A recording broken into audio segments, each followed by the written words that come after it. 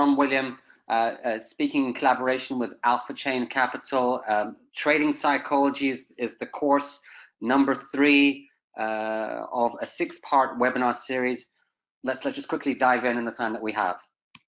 The key learning objectives for today: mistake culture, why rising market volatility will pressure our mindset. I really want to focus more on not just the psychological side of trading, but also the environmental influences that are changing the dynamics. The power of now, learn how to fail forward. So the whole idea about letting go of your mistakes, no matter how bad or emotionally charged they are, and actually moving forward into the present and the future. This isn't just a mindful mantra. It's very much something that a lot of high-performance traders embrace over time. Review common mistakes in our psychology, strategy, and risk money management. It's always those 3 key areas. And then lastly, 3 key steps to overcoming your trading mistakes, some of which will overlap from previous work that we've discussed. But I also really want to open this up to each of your own experiences as to what works best for you. Maybe we can all learn from each other just through sharing different ideas. Now, I want to ask the open question: what stops a trader from the path of change and transformation? Can anyone tell me, just as a quick open survey question, what stops a trader from the path of change and transformation? Anyone? Why can't we all be successful traders right here, right now? Just push that big microwave button and get it all done with, or have a one-day session at ACC at Alphachain Capital and be the best traders we can be. Why is it so difficult? I've asked this question within the kind of opening webinars, but can anyone just give me a quick fire answer? Fear of failure, wrong mindset, beliefs, absolutely. So there's a whole lot there. I'd say fear of failure is quite big, and fear in itself is a big point in itself. Ultimately, in keeping with the theme of this webinar, it's all about the mistakes that we make, and of course, what those mistakes lead to. And the textbook definition of a mistake is an act or judgment that is misguided or wrong. For example, trading without a trading plan is a big mistake. So for those of you who have ever traded without a trading plan, every mistake you make, every trade action you take is a mistake. For those of you who are trading without a trading plan, I'll say it again, every decision you make is a mistake. So really, trading without a plan is a plan to fail. And of course, some of you already have your trading plans that maybe don't follow it. It's kind of a similar outcome, but a different journey to it. The issue with mistakes is there's a big culture for loss of faith and fear of failure. This is something that really begins with the childhood kind of story and then evolves through the education system. Imagine the number of times that you may have passed or failed an exam. It's not really something that is treated in the best way possible. And so we're continuously conditioned, both culturally and environmentally, to not make mistakes and to not fail. And so just imagine that lifetime of learning conditioning you not to fail, not to make mistakes. So when you become a trader, you think, okay, it's all about being right as opposed to making money. Whereas, of course, you'll know that to be successful in the market, it's more about making money and not being right all the time, because by definition, you're going to get it wrong sometimes more than half of the time. Hence why people take a kind of a conservative risk and money management position, because they know they can get it wrong 50% of the time, but so long as they let their winners run and cut their losses short, they've got more of a chance of A, keeping the account alive, and B, making consistent returns. So really, this whole idea of mistake culture, loss of faith, and fear of failure is an issue. Think about what that does when you then start trading for the first time, or even if you're a seasoned trader, how that might influence any of the natural mistakes that you will likely make, especially if you're going to get more than half of the trades wrong. Now, big question I want to open to all of you. I think quite a few of you already answered this question, but just as a show of humility and learning, so we can share together as a community of traders who want to learn and be the best that we can be. How many of you have made trading mistakes? Can I get a quick show of hands?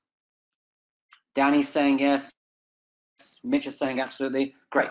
Okay.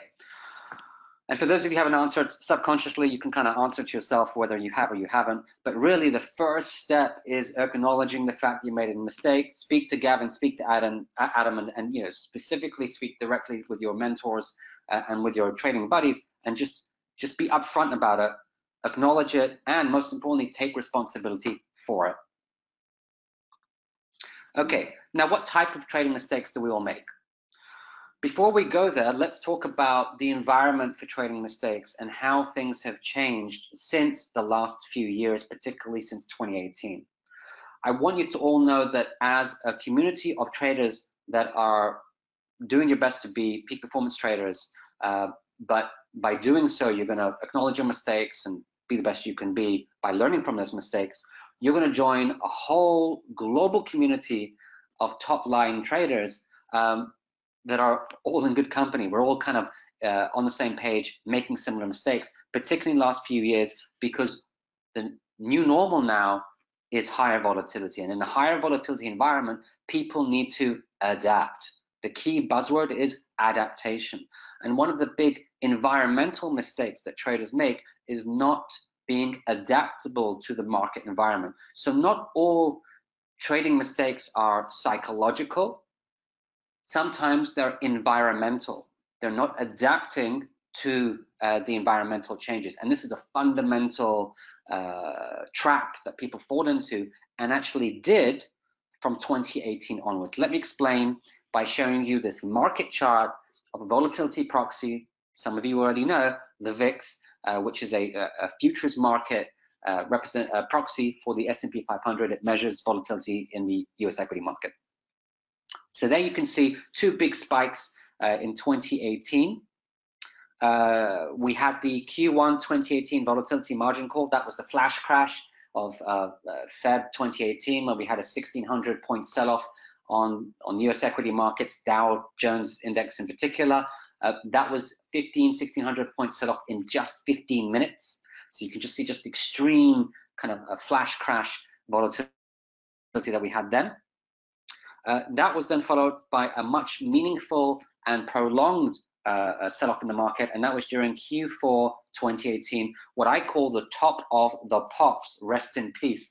Any momentum, trend is your friend trades, including high growth tech stocks like the FANG complex, Facebook, Apple, Amazon, Netflix, and Google, now Alphabet, all fell out of the sky and pretty much had a sharp correction. So these were the two kind of shocks to the system in 2018, which told us there was a new normal, and that new normal, elevated volatility and more mean reversion. Now, Warren Buffett, who I like to quote from time to time, along with other successful investors and traders, has this wonderful quote: "Only when the tide goes out do you discover who's been swimming naked." Only when the tide goes out do you discover who's been swimming naked. Now, my interpretation of that is, think of volatility like the tide.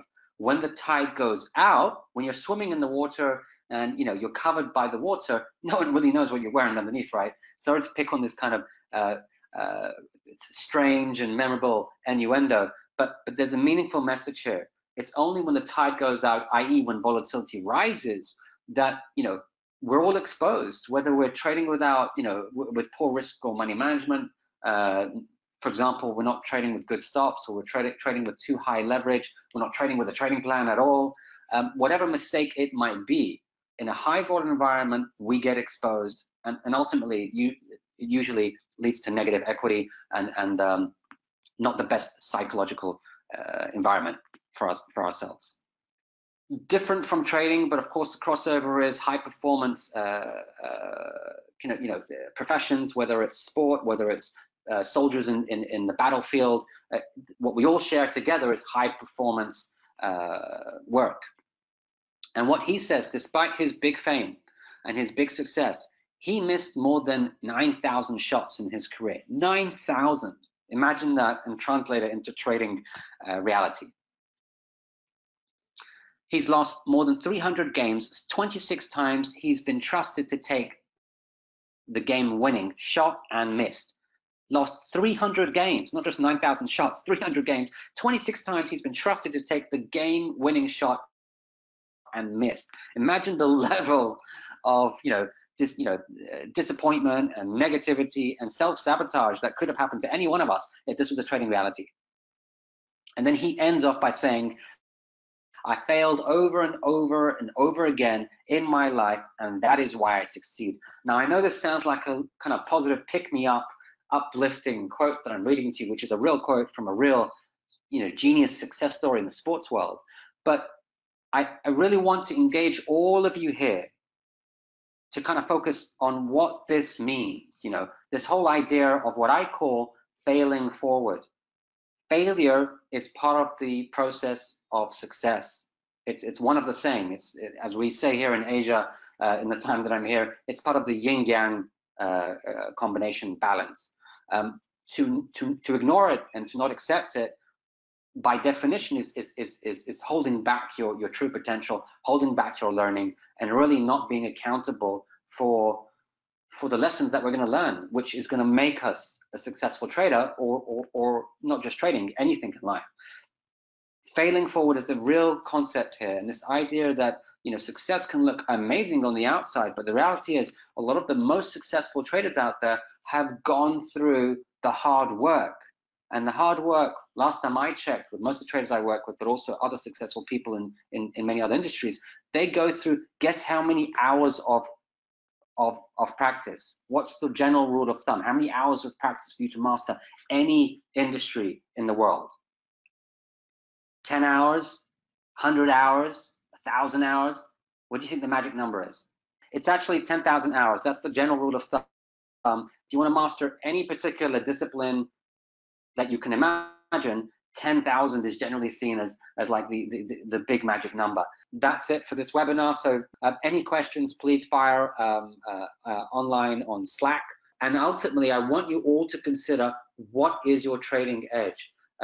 If you're new to the Alphachain Capital program and you haven't yet worked out what your trading edge is, that's fine. I just want you to at least consider what you think your trading edge to be. That's it from me. Thank you so much for your engagement. Hope you've benefited from this webinar session. Happy trading. And please remember, trading psychology is the key to your success. Thank you very much. Ron William signing off here in Hong Kong. Bye-bye.